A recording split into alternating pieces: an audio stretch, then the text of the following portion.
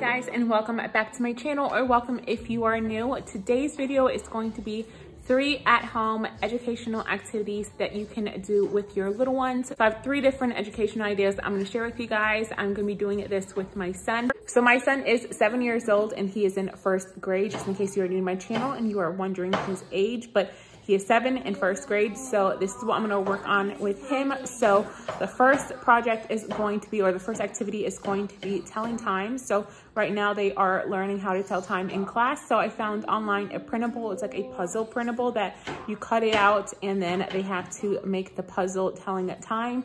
Second one is going to be using Legos and dinosaurs, and they are going to measure out how long and how tall the dinosaurs are using Legos. This is something else that they are doing in school right now. The third and final activity is going to be a germ product, and it's like a science experiment, and I'll be using some dish soap, some water, and also some pepper. You can also do glitter. I did see a few people using glitter, so I'll ask my son which one he wants to do, glitter or pepper, but that's going to be the third activity. So let's go ahead and jump right into today's educational activities to do at home with kids.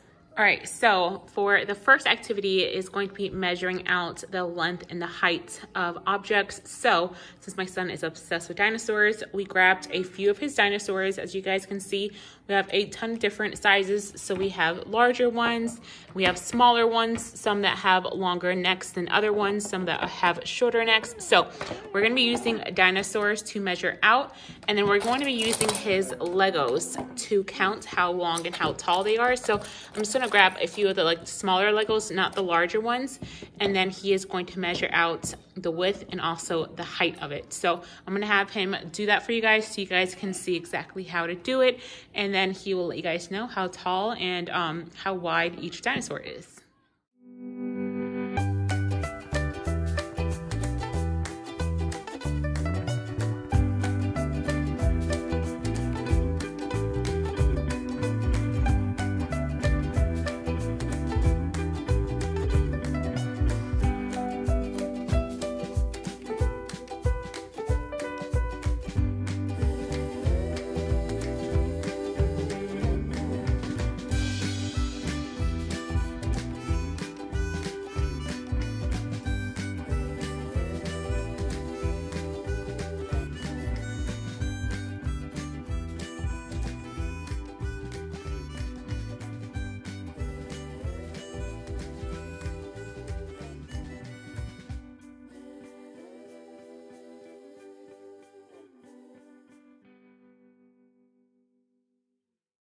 Measuring all his dinosaurs, and he wrote it all down. So he wrote the name of the dinosaurs, and then over here was the height, and then over here was the length. So he has all his dinosaurs down here with the height and the length. Did you like that activity with the Legos and dinosaurs?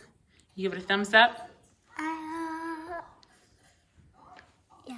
All right, so for the next experiments we're going to be doing, you're going to need a bowl. We're just using a paper bowl, but you don't need to use a paper bowl. You can use any bowl or like a dish that you can put a lot of water in.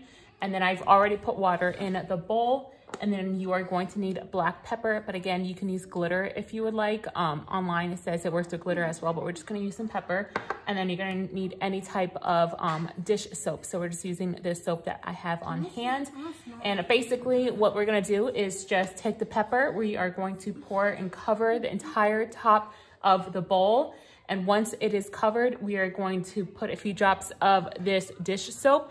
And then you guys are going to see that when you put the dish soap, the pepper will separate. So basically, this is a science experiment showing that you need to wash your hands with soap. Once you wash your hands with soap, it takes away all of the germs. I will leave the Pinterest link down below for you guys, but this is what the experiment is all about. Basically, using soap to wash your hands. So I'm gonna have Brian actually put his finger in there and show you guys that when he puts his finger in there, he's gonna have pepper on his finger, and then once he has soap on it and dips it in, then he won't have the pepper on it, or maybe not. I don't think Ryan wants to put his finger in there, but we're just gonna throw the pepper on top. Yeah, you can do it. So pour a bunch of pepper on top. And Madison's gonna come to watch as well. Okay, let me see. Okay. Pepper means a lot. Hold on. We'll just put a tiny bit more. Okay, so no, Maddie, you can't put your hand in there. So as you guys can see, there's pepper all on the top And now we are going, do you want to do the finger thing or do you want me just to put the soap in there? I want to put my finger in Okay, he doesn't want to put his finger in there, so I'm not going to make him. So I'm going to put a few drops of the dish soap. You want to put your finger in there? So scary. All right, so now I'm going to put a few drops of the dish detergent in the center, and you guys are going to see, oh, he put his finger in there. Okay, show the camera. No. So now he has pepper on his fingers. Help me. And now when he puts, I'm going to put a little bit of soap on his finger. Ah. Now dip it in the water. Don't mix it, just dip. And now all the pepper is gone from his. Add more dish soap to it.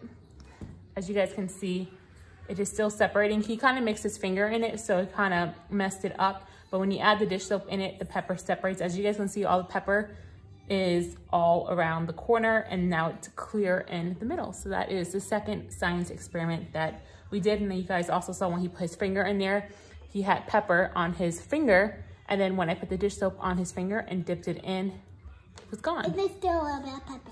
It's just a tiny bit. Okay, so for the third and last fun activity for kids that's educational is going to be the telling time with puzzles. So if your kids really like puzzles and they are learning how to tell time, this is a great little activity. I will try to remember to leave the Pinterest link that I use to print out these puzzles. So if you guys also have a laminating machine, this is perfect to like laminate.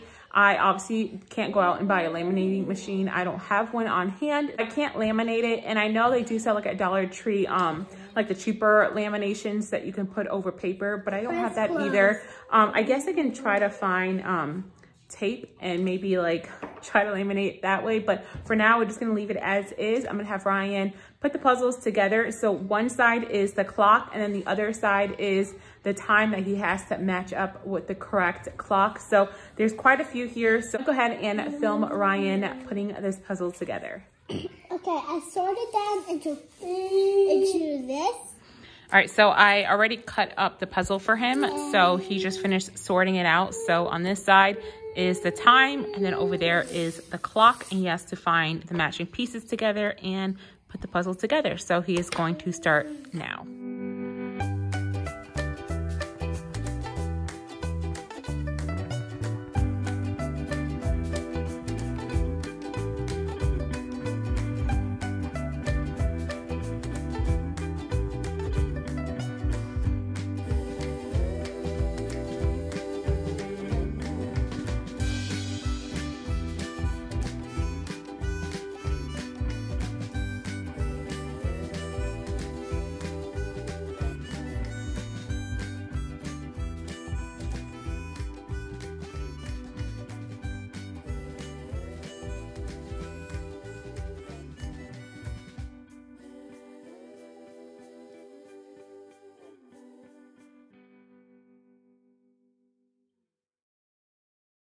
All right, so Ryan just did the last puzzle. So he got them all correct.